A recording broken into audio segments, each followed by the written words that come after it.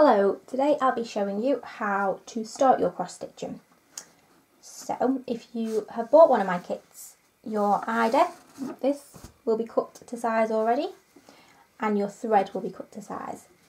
However, if you don't have one of my kits, you will be buying your thread will come something like this.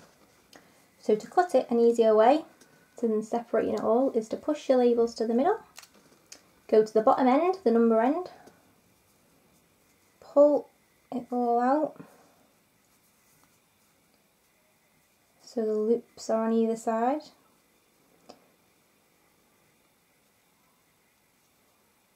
and then just get your scissors and just snip.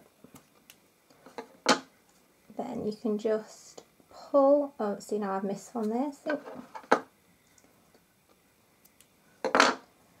you can just pull one out and it'll be the right size to start stitching. Pull that to the side for a minute. Then you need to find the centre of your aida. So if you fold that in half, then in half again, and that cross in the middle is where your centre of your aida is. Then you need to pop it in your hoop to make stitching easier. So one at the back, one on top. Pull your aida nice and tight in the hoop.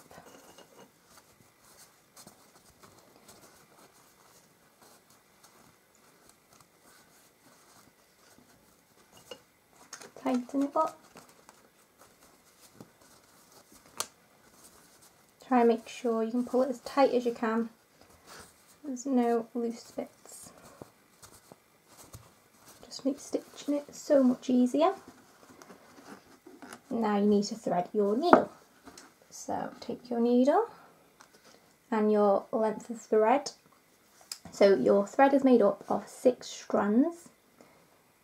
You only need to use 2 of these strands for my designs. Now some people use 3 or 4 just to add a little more depth, but I only use 2.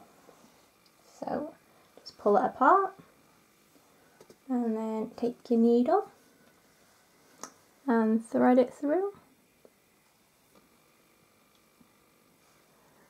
like so. Now you want to find that cross in the middle. Now you've pulled it tight, you probably only just be able to make it out. So if you want to mark it before you put it in the hoop, you can do. So then pop your needle through, and as you're coming through, you just want to catch about 1 inch of the thread at the back like that. Leave it there and hold it back to the front to make your first stitch. So you're going diagonally across into that hole. And then you're coming straight up to the hole above. As you're coming up though, make sure that you're catching that length of thread at the back. So when I'm pulling it through, I've caught it. And then you're going diagonally across again. Then you're starting your next stitch. So coming down diagonally.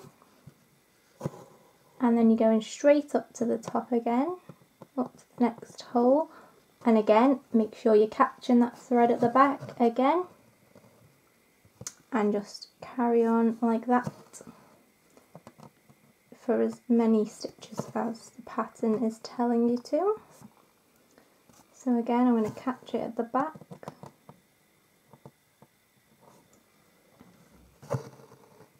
like so, and keep going all the way along, and that is how you start your cross stitching.